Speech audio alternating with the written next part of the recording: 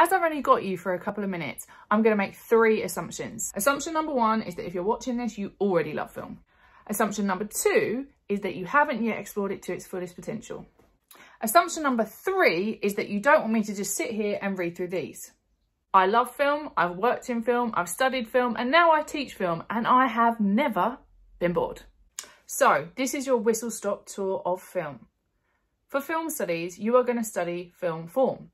This could include cinematography, mise-en-scène, editing, and sound.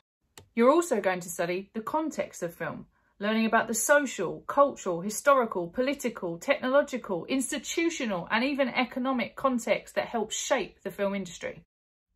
We'll also look at meaning and response and spectatorship and representation. So we'll talk about the people in the films and how they're shown to us. We'll talk about our different reactions to and the different pleasures that we get from watching films.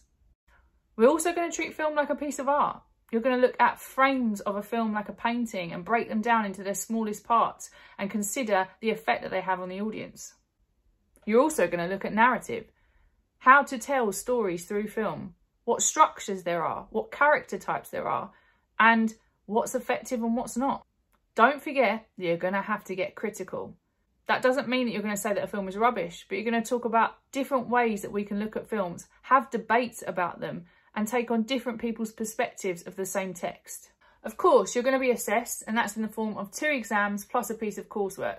But the coursework's the most interesting bit because you will be writing your own short film screenplay, analysing it and creating a storyboard to go with it. Films can shape opinions, they can change laws, they can send us secret messages that we don't even realise are there. That's called ideology. We'll get to that later on. But film is important. It's a really interesting subject and I thoroughly recommend that it is on your list.